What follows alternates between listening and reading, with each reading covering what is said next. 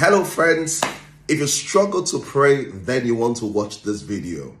Very often people really have honest conversation with me. It says, I struggle with my prayer life. Sometimes they tell me it's their husband that struggles with this prayer life. It's the wife that struggles with her prayer life. And they say, what exactly can you tell me? They're asking for some kind of routine, something that can help them just become more prayerful. This is what happens to me. Sometimes, some mornings, some days, it's just more difficult for me to pray. Like other days when I'm motivated, where I feel very stirred up to pray.